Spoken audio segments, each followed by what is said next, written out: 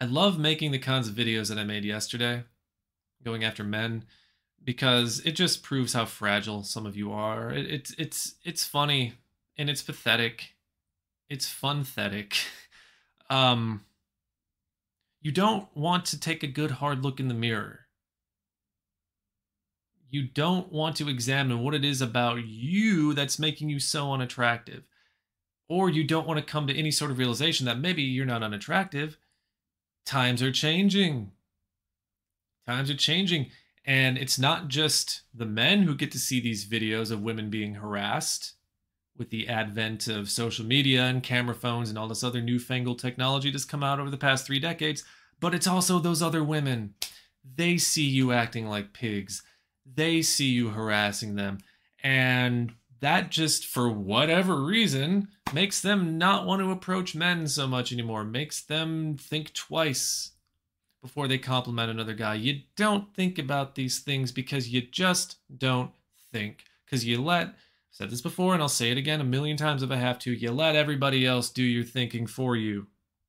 And those people are telling you that it's their fault, that if you approach them, they should talk to you, they should engage you in conversation, they should do this and that. In the comment sections, dear fucking God, the comment sections, the beauty of social media, getting to see all of this, the ugliness and hostility and stupidity of humanity, just like all of the worst, all in one nice, neat little box. The comments saying stuff like,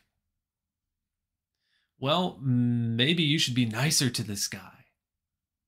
You didn't have to be so mean to him. He is the one who will not take the hint and go away.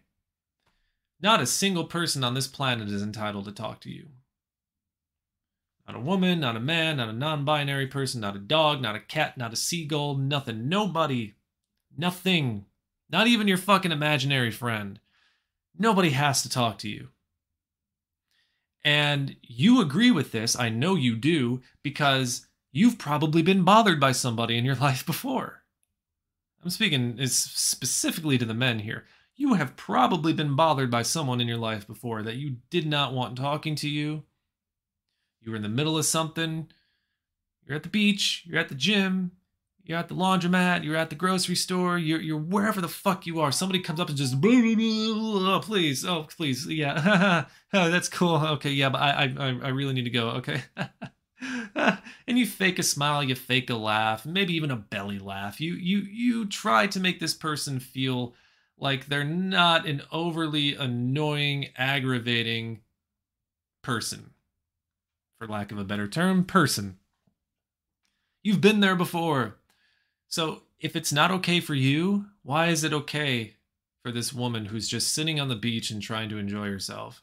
Sitting at a restaurant trying to enjoy herself. Sitting on an airplane, sitting on a train, talking on the phone, just standing somewhere. They just have to exist, and there'll be some man, hey, I really like this about you and that about you, and I'm going to keep talking and oh, go away? Did you say stay? Okay. No self-awareness, and it's entertaining, but at the same time it's pathetic because it only makes your plight worse. All these men who complain about it's so hard to find a date. Don't go after the women, go after these men. If you're not one of them, start going after them. Start holding your fellow man accountable for making it harder on you. Because if you're as nice of a guy as you claim that you are, if you are as sterling of a human being as you always claim you are, and I just don't know why I can't get laid, then start going after the real source of the problem. Your fellow men. But no, you won't do that. You won't do that because some dorcas on the internet told you that it's all the woman's fault.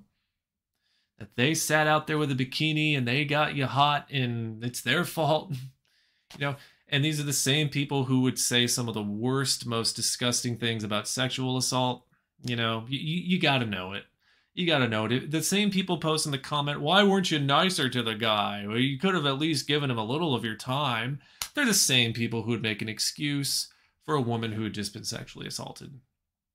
You know, they're the same people who are digging for each and every when some woman comes out and says, especially famous, that they were sexually assaulted by somebody. Oh, they're trying to find that smoking gun. Oh, they told a lie once. They're completely they can't be believed. They can't be trusted. Worst of humanity. It is entertaining, but it's also frightening because is it getting better? Can we quantify this? Can we quantify stupid men becoming less stupid? Are they becoming less stupid? Are they seeing reflections of themselves in these videos and thinking, "Wow, this is why I'm so undesirable. This is why a woman won't talk to me for longer than 5 seconds. And that's just because my foot is on her foot." It's just, if somebody's asking you not to talk to them, don't talk to them. You know? Do I really have to say more?